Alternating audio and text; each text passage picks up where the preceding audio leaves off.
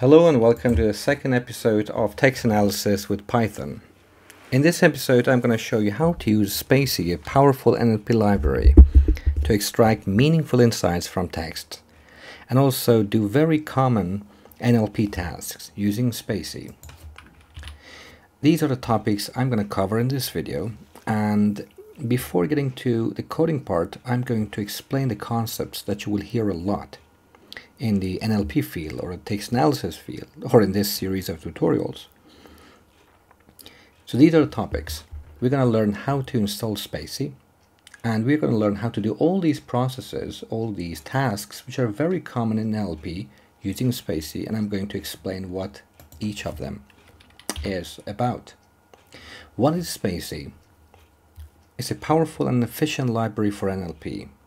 It has pre-trained models, and you can do all the common tasks, NLP tasks. Now, first we need to download some stuff and install in Spacy before being able to use it. We're going to download a pipeline, which I will explain what it means, what is a pipeline, and also install Spacy. After that, we're going to import Spacy because we already have installed it. And we're going to load that small English pipeline that I just said. We're going to create a variable that will contain this pipeline. So what is that pipeline and what it does? Well, that pipeline is called EN Core Web SM for small. So it's English small web, basically, pipeline. You have also MD for medium, LG for large, and TRF for transformers. We're going to use a small English pipeline. It's trained on written web text, blogs, news, comments. That includes vocabulary, syntax, and entities. So, again, what is a pipeline? A pipeline is basically a sequence of steps that you take to analyze a text. Now, this small English pipeline will do these things. So it gets a text and it does all these tasks on the text. It tokenizes that. I will explain what these words mean. Tokenizes, tags, parses, recognizes the named entities, lemmatizes, and all that. And then you can save all that inside a document object. And that document will be the same text with every word of that text having a lot of information. Now, let's start by doing these two steps here. So I'm using Google Colab, which is a free coding environment, just like Jupyter Notebook. And I have installed Spacy and also downloaded the English pipeline. Then we import Spacy. And as I said, we are going to load that pipeline from Spacy, and we save it inside NLP. What happens next? Okay, let's see here. So next, we are going to give it a text and apply that NLP on the text. So we'll have a document. So let's have a document here. I'm going to call it doc. You can call it whatever. NLP, I'm going to apply that NLP that we just created here on a piece of text. That text, let's just write it ourselves. They're linguists. That's it. So this text goes into this pipeline, and what is returned, this document, is going to be the same text with every word of it having a lot of information. Now let's run this with pressing this play or Control or Shift Enter. Okay, now what? What is this doc? Can I print doc? Let's see if we can. Well, apparently it's just the same text. But what is the difference between this text and this doc? Let's say we have a text which is this, and we also have the doc, right? Let's see their difference. So let's just run this text. So now the text and the doc have the same apparently string. But if I check for the length of the text, what I get is 18, but if I check for the length of the doc, I get 4. Why? What is going on there? Let's check the first index of the text. What is in the first index is T. As you can see, there is T. What about the doc? What is the first index? It is they. Wow. So already our doc is a list of the words, or better, tokens. Let's go through these tokens. But what is a token? That is our next step. Tokenization. Tokenization is the first step in many text analysis tasks. It involves breaking text into individual words or other characters, such as punctuations. We call them tokens. For example, they're linguists. When you tokenize it, it will be they, RE, because that's a different token, right? It's not just one word, that's 2 words. Linguists and exclamation mark. Now, let's do this. So we have this text here. We've tokenized it already by putting it inside a document. And now let's print those tokens. I can loop through them. So I can say for token, or for I, you can call it whatever, in doc. Let's just print token dot text. So we're going to print the text of that token. So you can see we have they, RE, linguists. That is very different from this text. So if I loop through this, you would see all letters will be printed. We don't want that. So now you know how to grab the tokens. We can save them inside a variable called tokens by using a list comprehension, which is something like a for loop but much more concise. So I can say return the text of a token for token in doc, and then if I print that, those, not words but tokens, you can see we have these tokens here. Awesome. So we have access to all these tokens. Great. What else do we have? Lemmatization. What does that mean? A lemma is basically the root form of a word, the uninflected form of a word. What does that mean again? Well, let's say we have their linguists. You saw when we tokenize it, we would have they are linguists, exclamation mark. But when you lematize this, you're saying every token, I want that to return to its original dictionary form. So they would be, well, they, but are is the inflected form of to be. So we have be here. Linguists is a plural of linguist. Can you guess if we had he has a car, what that would be? Well, let's see. So I'm going to change this to he has an apple. Well, better. Okay, now, so we have a document, which is a Spacy document. Now, I'm going to check the lemma in it. So let's just call it lemmas is equal to, again, a list comprehension. I would say token dot, instead of text, this time I would say lemma underscore. This is how you grab the lemma of a specific token. Here we use text, here we use lemma underscore for token in doc, right? And then let's print out lemmas. So he has an apple. Now we have he have an apple. That is very interesting. But why do we do that? Why do we do this lemmatization at all? Well, for one reason is we are reducing the size of our vocabulary a lot by lemmatizing. So imagine that you had like he has an apple, or they have apples. So let's just write them down here. So they have they have apples, and he has an apple. How many distinct words do we think you have here? Do you think you have? So you have they, You have apple, so you 3 here, 4, 5, 6, 7 distinct words here. That increases the size of your vocabulary. But if you limitize it, you would only have they, have, apple, he, an. So you would have only 4.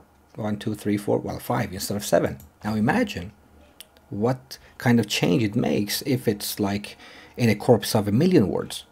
So it makes our processes go really faster. Another reason is sometimes it's not that important for our analysis if there is has or there is have. So we want to know, for example, what are the most common verbs that are used. So we don't care about has or have or having. So that's one reason to use lemmatization. We don't care about the plural or the singular. So that's why you use lemmatization. You don't care about the third person, goes or went or going or go. You don't care about those differences. So you use lemmatization. So that's one of the reasons. Okay, now the next part of speech tagging. So part of speech tagging is assigning a part of a speech, such as a noun or a verb, to each word in the text. For example, they're linguists. Part of a speech, they would be a pronoun here. RE would be, here it says auxiliary. Anyways, linguists, noun, and exclamation mark, punctuation. So now, how do we do this in Spacy for this? He has an apple. Well, remember this doc from NLP, so we have access to all the information on every token, right? So let's just say poses is equal to, again, the list comprehension, token dot pose underscore, that's if you want to take the text of pose, for token in doc. So now if I yes, print this, you see we have a pronoun, we have a verb, determiner, noun, and punctuation. For he has an apple. So he has an apple, exclamation mark. So this is how you get also the part of speech of a text. Now, next, named entity recognition. So it is the process of identifying and classifying named entities, such as people, organizations, and locations in a text. For example, this sentence, Noam Chomsky was born in the US in 1928. Spacy can recognize names of people, countries, places, dates, numbers. So let's just, instead of this doc down below, let's have another one, like Noam Chomsky was born in the US in 1928. So this is going to be our document now. And what are we going to do on it? We're going to check the entities, named entity recognition, right? That's the process. So we can say print, or let's just say, yeah, print doc.ends. You can see that we have Noam Chomsky, US 1928. Right, so we have these entities, but we can be a bit more elaborate. So for I don't know, end, yeah, or for token in doc.ends. So for every entity in that document, we're going to do something. We're going to print the token.text, the text of that entity, and token.end. The label, actually. Yeah, that label. Now, look at this. So we have Noam Chomsky is a person, US is a geographical entity, 1928 is a date. That is great. So you see, it recognizes that US is not us, like us, them, you. No, it's the name of a country. It can recognize that. That's amazing. So that is also something you can do. Now, oh, by the way, there's something more interesting to do it in a kind of a more visualization type of way, and that is using Spacy. So we can use a from Spacy, we're going to import Spacy module, and this Spacy is going to display this in a much better way. How?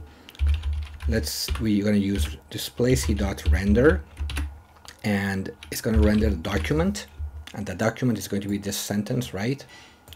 And we're going to set it as style, so the style is going to be NER, or I guess ent actually, or ents, yeah, I guess, well, let's say ents. And Jupyter Notebook, we're going to set it to true so that it will display an image right here for us. So it's going to render an image, so Spacy, not display, displays, and look at this, beautiful.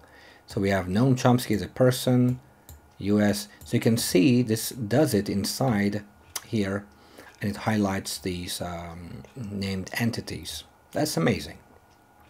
Okay, now the next thing we're gonna look at is dependency parser.